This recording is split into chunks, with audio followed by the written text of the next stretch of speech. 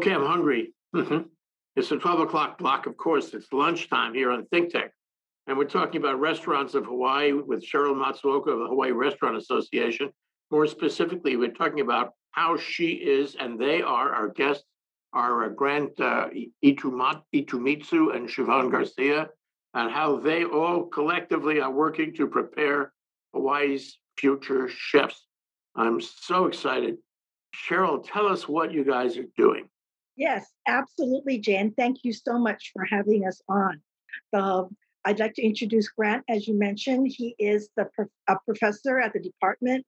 I'm sorry, let me say that again. He is the professor at the Kapiolani Community College, and he is also a department chairperson for the culinary arts. Chivon Garcia is... I might add, they must eat well down there, you know what I mean? Try our best. Okay. And Sheryl? Yeah, what about Chivon? Yes, and Chivon Garcia is the executive assistant for the Hawaii Restaurant Association, as well as the Hawaii Restaurant Association Educational Foundation. So, Jay, I am also the executive director of the Hawaii Restaurant Association Educational Foundation. And today we're talking about how we are at the Educational Foundation. We abbreviated, we call ourselves EF, Educational Foundation, preparing future chefs here in Hawaii. And I'll go ahead and have Chivon first cover who the Educational Foundation is, the EF, and then a little bit about our culinary program in our local Hawaii high school. Oh, I can hardly wait. This is so important.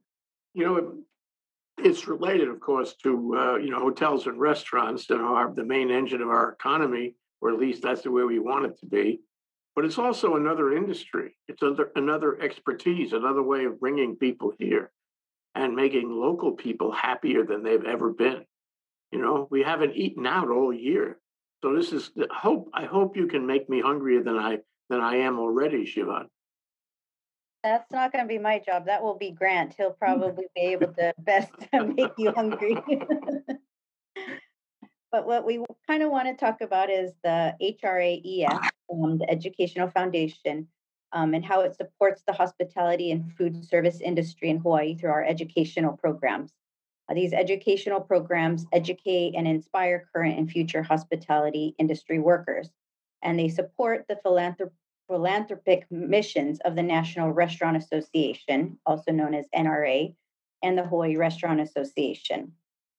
And part of this educational program is the ProStart program, where we're currently in 9 high schools. And this program is really to help not only inspire, but to give these local kids knowledge that they might not acquire in regular classes. So with that, I'll kind of let Grant go into a little bit more on the ProStart program and how he's been helping. Yeah, please, Grant. I imagine these kids must love this. They must love those classes. Am I right? Well, we hope so. I mean, that's one of our challenges. So it's kind of interesting. So about a year ago, when everything started happening here at Kapiolani Community College, we're trying to figure out how do we keep our students engaged now that everyone has to be at home, and how do we continue the program so we weren't setting back our students any further than they would have to. And so one of the things we decided to do was, hey, why not create some kind of challenge that we could do online? So the premise of the Mad Skills Challenge that the HRAEF is doing stems from something we did in a small little pilot here at Kapiolani Community College. So ultimately what we did was decide, I'm sure you've seen all those different challenges that come on with all of these social media aspects. And one of them was, we thought, hey, why not every week we come out with a challenge, give a prize away for it, get the students excited. Everybody loves gift cards, right? Especially for our students who oftentimes during this time when they, might not be able to have jobs, can help out the family. So we thought, hey, why not give them a task and try to begin to elevate these different tasks as we go from week to week. Not only that, what we also thought about is how do we support the local culinary programs throughout the state? The DOE was challenged. Again, all their students were at home. How do we create some excitement so that they get something out of their curriculum? they've tried so hard. And, here at Kapilani Community College, we focus on purely culinary. So that's what we do every single day. Now, to have the DOE to try to do all the things that they do, along with trying to engage students who are not home, we thought this was a prime opportunity to allow for this math skills challenge. Fabulous. You already have a restaurant. Has it been operating during COVID? Actually, it's pretty interesting because we had to pivot as well. So we weren't allowed to have anyone come onto campus here at Kapilani Community College. But so what we ended up doing was doing a curbside service. So we did have some for lunch, and we actually had a very highly successful curbside pickup for PM Continental, which they took regions of European cuisine, and we would serve it once a week for people to order and come up and pick it up at our campus. So curbside pickup gave our students the opportunity to kind of pivot the same way the rest of the industry was pivoting, and at least give them some educational components related to what they may have to see once they step out of the program. Yeah, and now you're, well, at least looking forward to, reopening. You're going to reopen the restaurant. You have a date in mind, and what's going to happen?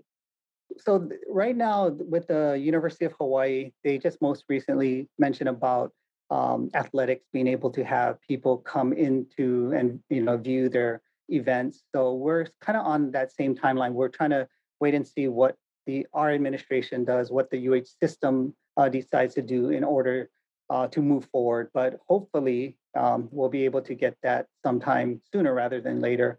We already know what we see out there in the industry, where the industry is already, kind of, pivoted again, to accommodate all these people that are coming in. I know this past weekend for the Memorial Day, there were many restaurants that were not taking reservations, and people were being turned away left and right. So again, we want to be able to pivot very quickly and kind of respond to what we also see out there in the industry. So I told you guys before the show that my wife and I have been watching these shows on Amazon. They're Amazon productions, and there's more than one series right now that Amazon has. About opening restaurants and all the issues and challenges you can have in opening restaurants. And then they have one on chefs from all around the world, and each one of these is a fabulous movie. I mean, they're not just documentaries. They want to know how these chefs think. They want to know how they got into being a chef. They want to know how they express themselves through the food. It's so interesting to meet them and hear them speak about this in so many different walks of life, so many countries, so many kinds of cuisine, so many fabulous meals everywhere. I mean, if they're trying to make you hungry, they do succeed. But what it tells me watching this is that chefs are heroes. Chefs are the leaders of the industry. They create the special art form, the special taste experience, which is important to everyone around the world. Some of them are into, street food. Some of them into fine dining. They all have their little specialties. So what I'm thinking, actually, with your program, Brent, you could ultimately, sooner than later, make Hawaii a mecca for, what do you want to call it, fusion food, Hawaii and Asian food, American food, whatever it is, every kind of food. And you could put this on Amazon or elsewhere and show the world what kind of talent we have here, what kind of people we're training, and how well they relate to the food and the profession. I mean, I see you as a critical organization, and you as a critical individual in making Hawaii worldwide, mecca for good food. I know we haven't done it yet, but I think now we can do it. What do you think about that possibility, Grant? I think you're on the right track, and we have to give credit to all the people that laid the foundation, the Chef Wongs, the Chef Yamaguchis, that actually allowed us to have this type of education develop. And it's not only at KCC, it's at Leeward Community College, it's at Kauai Community College, at Maui and the Big Island. So all throughout the states, we have our UH community colleges putting on these programs that are really doing quite a bit. And there's been so many different accolades that have been awarded to us. And yeah, what you were mentioning about these chefs having all their unique styles, their unique pathways, and how they got into the industry and how they succeeded in the industry. That's here at KCC. That's something we really try to do. We want to try to make sure that students get that experience. So, we do a lot of partnerships with Hawaii Food and Wine Festival to get their chefs all throughout the world to come in and be able to share that experience. And for us, we've had opportunities. I can think of one right before the pandemic. That a crew from Japan came in and they sat down with our Asian cuisine class, and our chef and our students were able to document what we do in our culinary program. Of course, everything's in Japanese, but I had it translated for me, and they did an amazing job publicizing what they do. And I think for us at the community college level, again, enrollment is a very important aspect of what we need to try to garner. And that's where HRAEF comes into play, right? They're starting with the high schools, they're starting with the middle school, and they're creating that pipeline that will continue to grow this industry. So to go back to your question, there's so many opportunities that we've had, and I think there's unique opportunities that we've had that we've never experienced before. But I kind of like what if Amazon approached us today and said, "Hey, do you want to do a program?" I'll be the first one to sign up there, and we'll make it happen. And that's what people in the culinary industry do; they make it happen. They could really use you. I know from watching, their offerings that they would be very interested in having a Hawaii chef or more than one for different kinds of cuisine, right? We have it all. We have it all right here. But let me ask you more about that. So, there used to be a cooking school, a cuisine. I don't know if they called it Cuisine Institute or something, at the intersection of Veritania and Keamoku. I don't know if you remember. And it closed. It closed. It's not there anymore. Grosvenor, I believe. Yeah, that's right. It had a French name. So I'm thinking there are people here in Hawaii, and a lot of the stars in these Amazon series they're not kids. They're not in their teens, 20s, even 30s. They're in their 40s, and they had a vision of changing their lives to do what they really love to do. Enough being a stockbroker, I want to be a chef, that sort of thing. Enough being a lawyer, I want to be a chef. And in fact, I know one guy who did exactly that. But if they wanted to train up, okay, big question for you, Ren. If they wanted to train up, could they talk to you? Or are you going to tell them, no, university only trains, people who are matriculated? Do you have a program for them too? The people who have been through a good part of their life, but they want to have a great moment in food preparation? Yeah. So one of the things we try to do here at Kapiolani Community College is look at all different avenues. So we do training with the hotels for people that aren't in culinary and wanted to develop their skills if there's opportunities for them to move up the ranks. So we work with the HRAEF program with that. We had a Go Cook program, apprenticeship program for students that wanted to just dabble a little bit into the culinary aspects to see where they're at and whether or not it's something for them. It's kind of interesting. We're talking about all this Amazon and all these different ways that people learn about the chefs. And one thing we always say is that what you see on TV is always this great story. But behind it, some of them really take a look at the hard work they have to put in. And I guarantee you, every single chef that's out there in the industry will tell you it's not exactly like what you see on TV. That gives you the motivation, but you have to continue that. And how do you do that? You go through the education. And it could be through Kapiolani Community College. It could be through Leeward Community College. It could be through the ProStart at the high school level. There's different ways to get to where you want to get to without having to, say, go to college or if you have the heart, if you have the will. I mean, some of the chefs, listen to their story. They just walked into a restaurant and say, "Hey, I want to learn how to cook. Will you teach me?" And so here at Kapiolani Community College, we want to be able to offer many of those experiences. We also do non-credit. We haven't done them more recently because of the current pandemic, but nonetheless, this is something that's a complete picture. We don't look at just students coming in getting a AS degree in culinary arts. We want them to be, number one, love food, which everyone does, but be passionate about it. Maybe make this a career. And if it doesn't become a career, they become better cooks. And when they become better cooks, they can help out their families, their friends, their health. So there's so much growth that can take place from this. Yeah, this is part of the the roaring back of the restaurateurs, you know. But first, I'd like to ask Chivon a question. Chivon, what is the relationship of the HRAEF and Kapiolani and the other culinary schools and programs around the state? How do you get funded at HRAEF, and how do you share that funding with them? Well, the relationship is obviously we want to build that pipeline of these high school kids to go into the Kapilani Community College, the Leeward.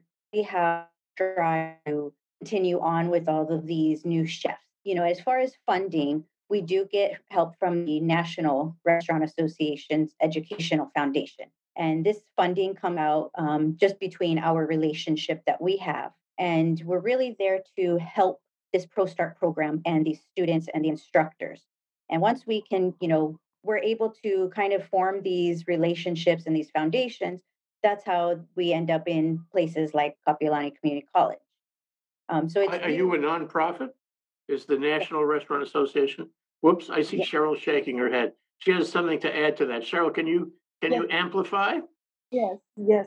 The Hawaii Restaurant Association Educational Foundation, what we're calling the HRAEF, is a C3. So we are pure nonprofit. And it is a division, as Chivon had said, from the National Restaurant Association's Educational Foundation. So the ProStart curriculum, which is what is in our local high schools, the 9 local high schools, is really to prepare the students. And, Jay, when I speak to the kids and I say, we had a chili cook-off and we had local high schools compete against each other, like who makes the best chili kind of thing. They got a trophy and they're really honest, right, Grant? They're like, Auntie, the reason I'm in this class is I got to go to high school anyway, right? It's a requirement. Why not learn how to cook? And not only that, Auntie, but we get to eat in school. So it's a plus for them because whatever they're making, they get to eat. Is there a job for them? Yes. You mean when they eventually come out of high school or even in high school? Yes, absolutely. Absolutely. If there is opportunity for them to work, one of our board members is Jamba Juice, and he's always looking for employees and new talent. So yes, there's an opportunity for them.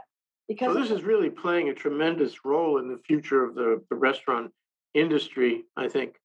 But Grant, let me ask you, not every student is a brilliant chef. Am I right about that?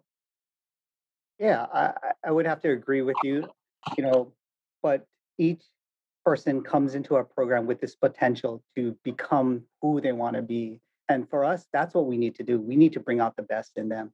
So yeah, not everyone is going to be the top chef, but what we can strive to do is help them get to where they want to be. Obviously, we're always about being realist. How far they want to go, it's entirely up to them because that motivation, I think, is more of a driving factor than any other technique we could teach them. But for them to be able to understand that, hey, you come into our program, we're going to try to train you as best as we can, get you ready.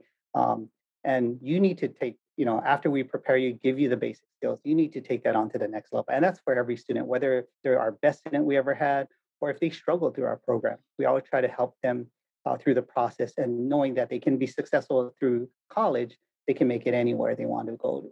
Do you talk to them about specialization?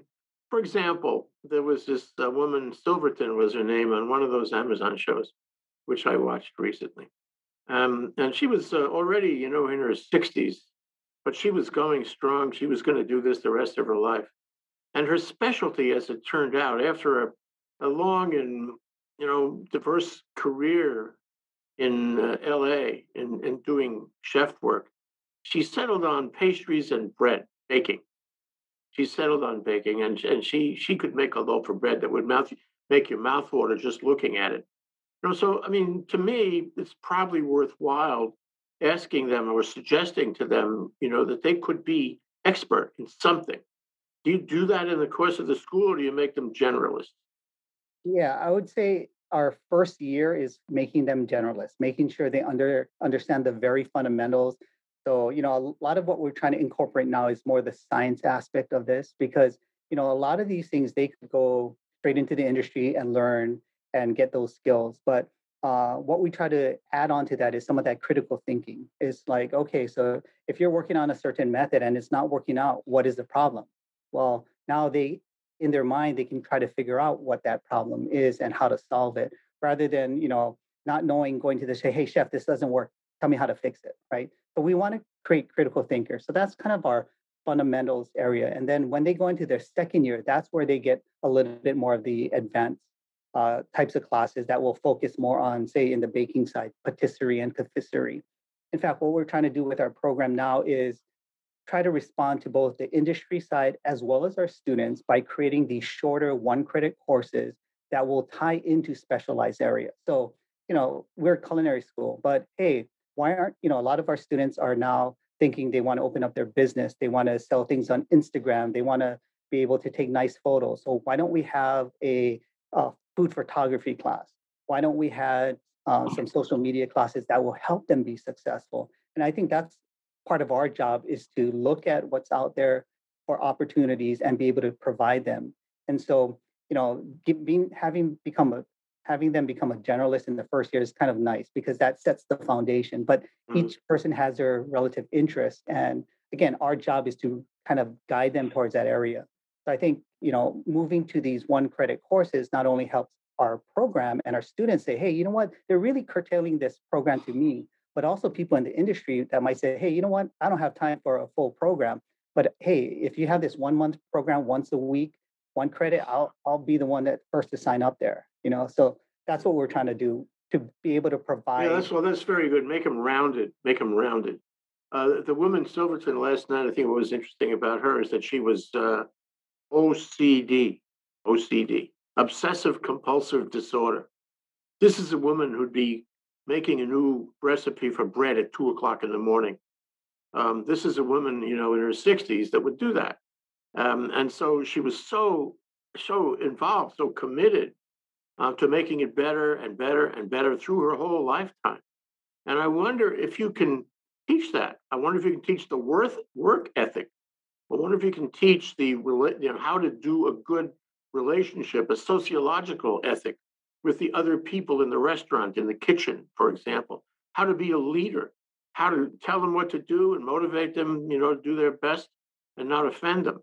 Because that may not be consistent with the way a lot of businesses run.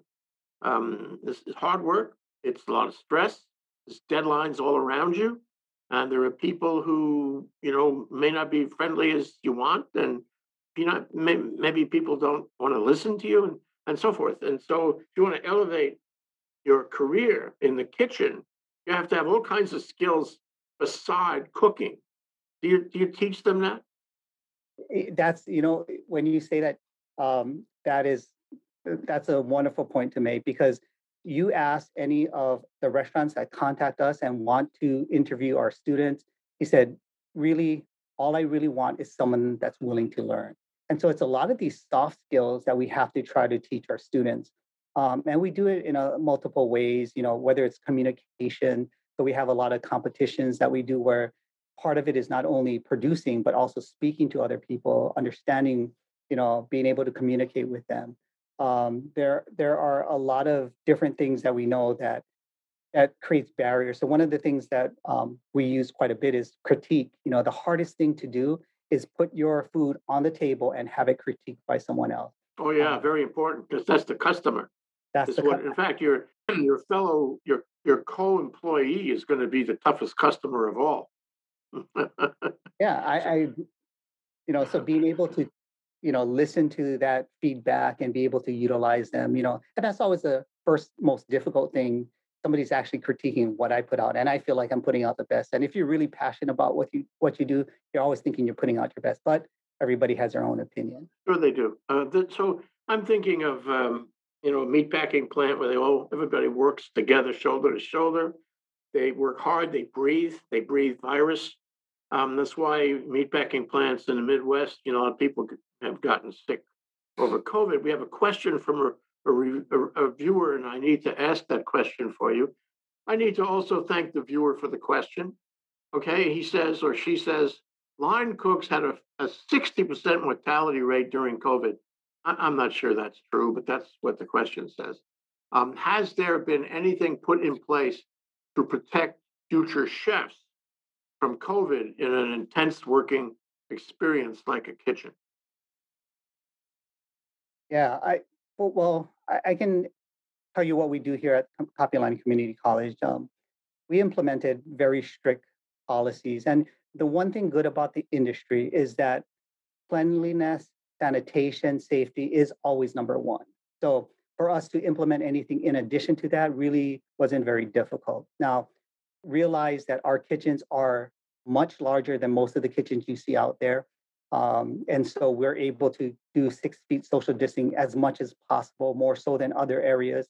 But we implemented face shields as part of the requirement, as well as wearing masks, wearing gloves, clean sanitation, even before we start, during, and afterwards. So for those kinds of things, we try our best to minimize the risk for, obviously in this time, for COVID transmission. At the same time, this is what we normally would do, except for maybe the face shield. So it's not anything we do differently. But when you're working out in the industry, now you have a much smaller kitchen. People are at a much closer proximity. So again, those lines, those 6 feet barriers will probably be overlapping much more than what you see in the. No, they'll continue for sure. Yeah. Okay, Chivon, I have a question for you. Now, you care a lot about what Grant does because you're interfacing with him on the EF program. And I wonder if you have an idea about what is going to be the future of our, call it the chef industry, the food preparation, food creation industry here in the land of fusion. I mean, people I know, their families grew up on plantations. They like every kind of food you can imagine. It's not ethnic for them, it's everything.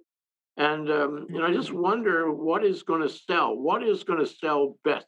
If I'm in the business of creating, creative food, as every chef on Amazon will tell you, what should I be thinking of? What should I be thinking of for the local customer, and what should I be thinking of for the visitor? Grant, I'll give you a chance on this question too. But what do you think, and what are you telling Grant? Because you're a very influential person with Grant. Well, of course, I think the future I feel is really local products, really using our local products to show what Hawaii is about. And I think a lot of the up and coming chefs, these kids that we're seeing, really have a passion for local products. And I think we're going to continue to see that. And, when you come to Hawaii as a visitor, a lot of people like to get a sense of what Hawaii is. And I think they're going to start to see more and more of those local Hawaii foods that all of us are very used to. I think we're going to see those start to pop up more. And what about a restaurant like Nobu's, which closed during the COVID? It was one of my favorites. That was fine dining. It was expensive. It was very creative.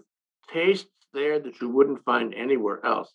I mean, it's a really good. I don't know if they're heard on the mainland or what, but and that attracted a lot of Japanese because the base of it, the fundamental cuisine was Japanese. So I'm wondering, Grant, let me address you on this. So I'm wondering, isn't that an enormous possibility for us to do fine dining, global fine dining, like you wouldn't find anywhere in the world? Finding dining that would supplant or replace restaurants like Nobu's, where people could speak of us on every continent and say that Hawaii really has it together and that it has tastes that are not available anywhere else. Yeah, I think that's where we have one of the greatest opportunity. I mean, if you think about how Hawaii is such a melting pot, and that's come from all the different cultures that are out there. And so to be able to infuse them, and people have done this in so many different ways, I think that gives us a leg up because yes, we have American cuisine. Yes, we have the Asian Pacific cuisine. I mean, there's so much opportunity for fusion to happen. And again, I don't know if there's we could call it just a pure Hawaii cuisine, but I think Chivon is right. It starts with kind of utilizing what we have here locally and Yeah. taking those influence from all these different cultures. Sure, and that's a two-way street because we're encouraging local agriculture and aquaculture and so forth.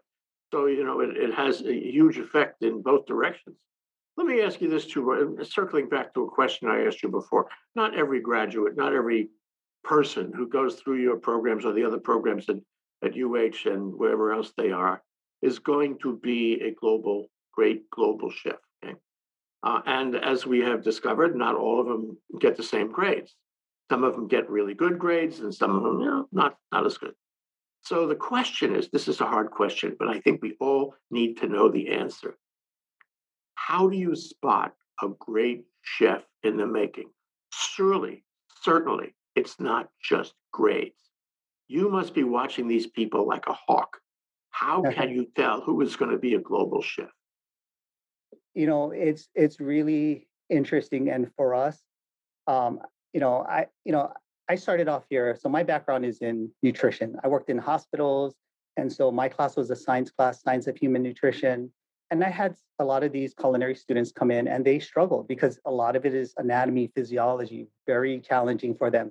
But then when I see them in their own element, something switches. I mean, they're like mad geniuses in what they do.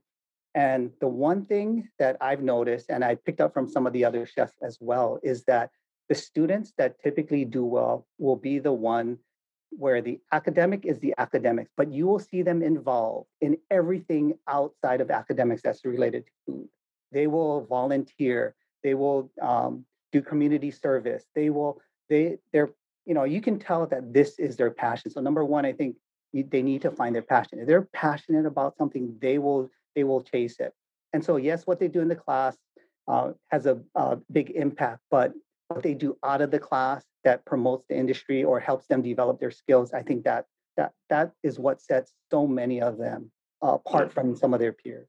Yeah, great. That's really great to hear. Sheryl, this must mean a lot to the Hawaii Restaurant Association. Tell us what it means to you and where it takes the Restaurant Association, where it takes the state. First of all, yes, you're right. It totally means a lot to our restaurant industry because the Educational Foundation is preparing Hawaii's future, not only chefs, but all of our future food service employees by providing the ProStart culinary program in the local high schools.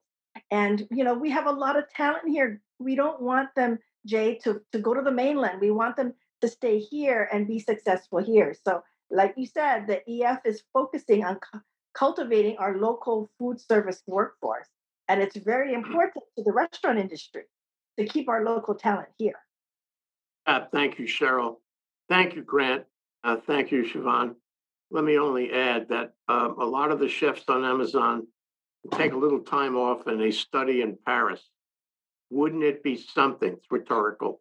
Wouldn't it be something if instead of studying in Paris, they came and studied in Hawaii? That would be something. There's something to work for. Thank you, Sheryl. Thank you, Grant. Thank you, Chivon. Wonderful discussion. Aloha.